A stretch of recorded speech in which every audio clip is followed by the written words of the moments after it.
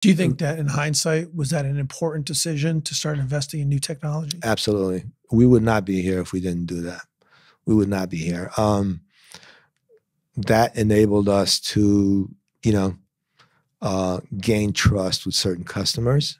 The type of work that we were doing before, multi-spindle screw machine work, it's very labor intensive and very, you have to have a true skill to do that work.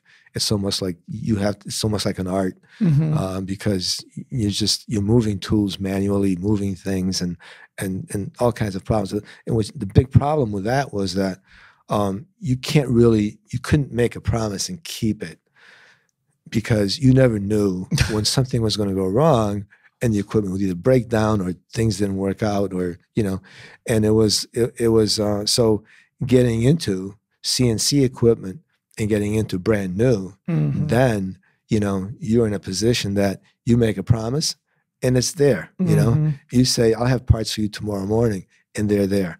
Whereas having to fight it, you know, we worked many hours into late hours because of, you know, those kinds of things.